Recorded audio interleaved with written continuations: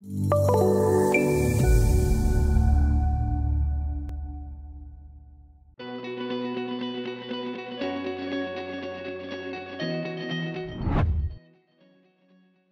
automated patterns in the forward or reflected view are a little more complicated. We're going to talk about those a little bit later when we switch to an elevation drawing.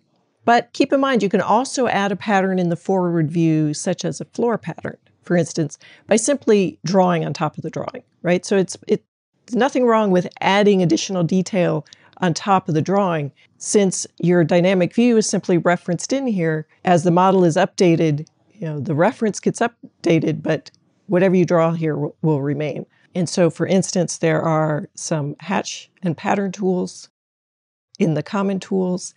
I'm going to just select the crosshatch. So these are just like what we were using in the family and part system. You can do a hatch, a linear hatch, a crosshatch, or a pattern area, a pattern cell.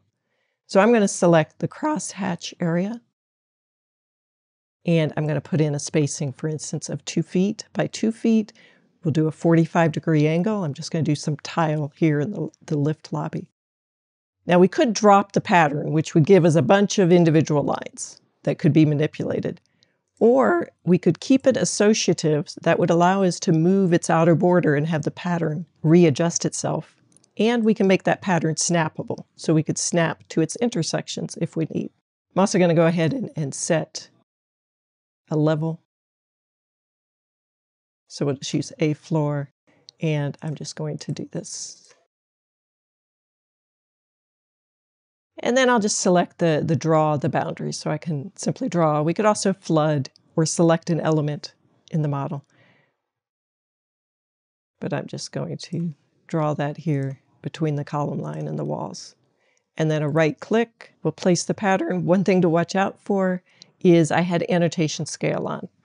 And since our drawing's set to 1/8 inch, it's making this very large. So I'm going to actually undo that, and we'll turn off that annotation scale because this is a floor pattern. We want it to be true scale. And now we get the pattern that we're looking for. Now you may note it's probably not exactly placed the way we want, but there are some modification tools up here. So there is an option to change the pattern.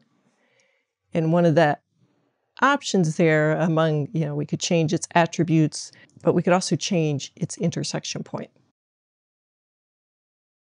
So I'm just going to come in and select the pattern and then pick a new intersection point. And now I've got it aligned the way I'd like. And of course, as I said, we could modify its outer perimeter. So if I wanted a little bit of a border here,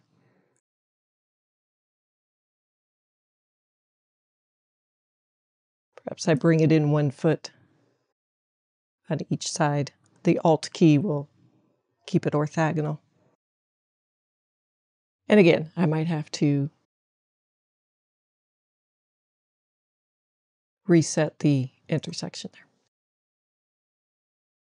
But now you have something that's visible on the drawing and easily modified.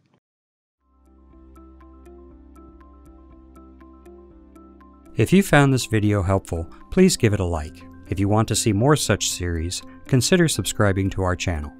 Thank you, and see you next time.